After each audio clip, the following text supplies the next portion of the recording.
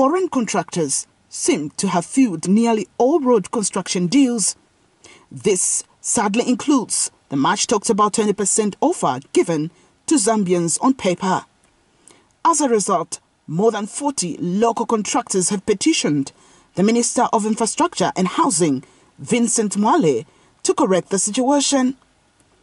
Touring selected roads in Lusaka, Mr. Mwale told Avic officials that he would not allow a situation where Zambians are disadvantaged and denied their entitled 20% share. But as government, will not sit idle. If there's a petition like this, we'll have to move in and check. And if Avic is not complying with this policy, we'll have a bone to chew with them. We'll have to deal with them. This is a policy, and in fact, very soon, this policy will now be turned into an actual law.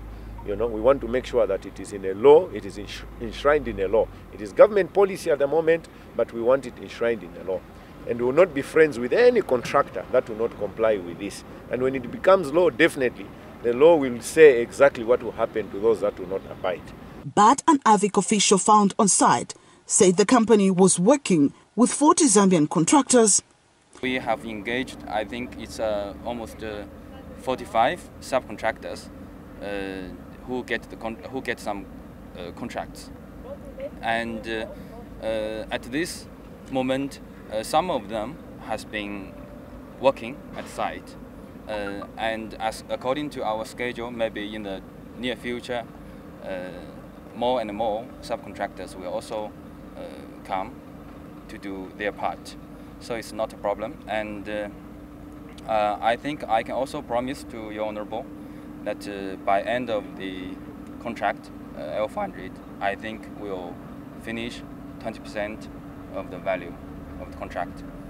Mr. Mwale, however, warns all foreign contractors awarded government contracts not to ignore the 20% policy. And this is a message to all contractors that have government contracts. You know, working on Great North Road to Nakonde, working on all sorts of roads that we have in this country. We want Zambians to participate. We cannot allow our economy, you know, to be bleeding all the time. You know, we're making payments. Some of these monies are leaving the country. We want some money to remain in this country, grow our economy.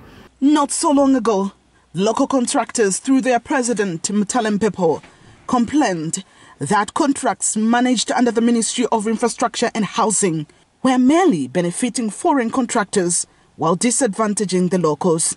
Could this be a turning point to now involve local contractors as prescribed in the policy? Mwale On Avic, Prime TV News, Lusaka.